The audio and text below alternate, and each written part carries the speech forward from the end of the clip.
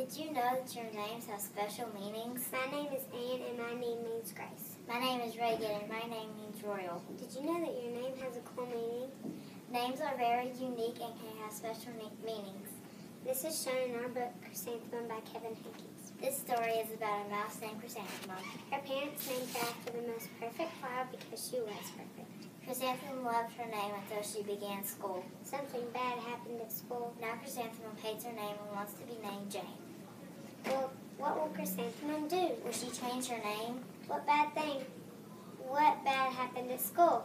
This story is an encouraging book that will show you how to love who you are. If you want to find out more about this book, check it out at your hometown public library. See you next time.